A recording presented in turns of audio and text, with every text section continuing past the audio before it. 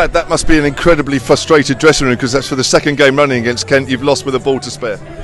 Yeah, I mean, obviously very disheartening to lose that close to the end. I feel we're obviously right in the game right until the end there.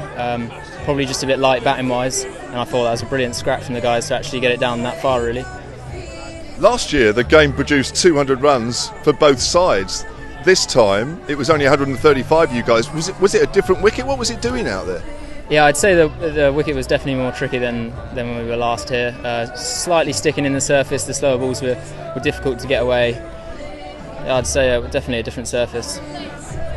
10 runs needed off the last over. Did you feel that could go either way, or were they still in front, do you think? You've seen those situations so many times, you never know really, do you? I mean, Abbo did his absolute best there. It was one good shot that put us on the back foot. They can go either way, and I'm sure we'll win those more times than we'll lose them. You're in the side. Big shoes to fill, because Mason Crane's done really well the last few games, but you came out a good spell as well, 1 for 22 from your 4. Were you happy with that? Yeah, really happy with that actually. I wasn't expecting an opportunity, because obviously seeing Dawson Mace bowling so well, and they're two of the best in the country, I'd say, in this format. So yeah, but really glad that I can come in and help the boys out. So. Is there also frustration in that dressing room that there were still 4 balls left of your innings, and that actually might have made the difference at the end? Yeah, I'd say so. Yeah, we'd obviously be looking back on that. We'd be frustrated. We probably thought we were trying to push for a few more runs really. So, but yeah, looking back, we'd probably be a bit frustrated about that.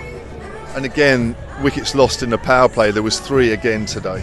Yeah, I think we're very close to getting it right. So, it just goes to show we weren't right at our best, and we've still come within 2 balls of winning the game. So I think best is still yet to come from us in this competition.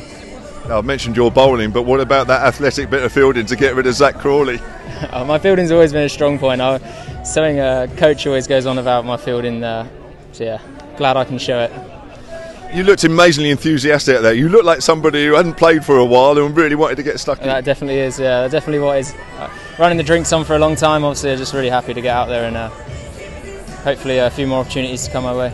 Obviously, it's a shame what's happened to Mason and his side strain, but it looks like there might be an opportunity for you for a little while here.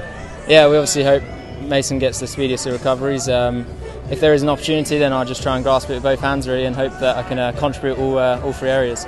It's been a good run, isn't it? 3 wins on the bounce, a loss today. What's that done, do you think, overall, in terms of where you guys think if you might qualify or not? It doesn't really change our mindset a huge amount. We obviously go into every game trying to win every game.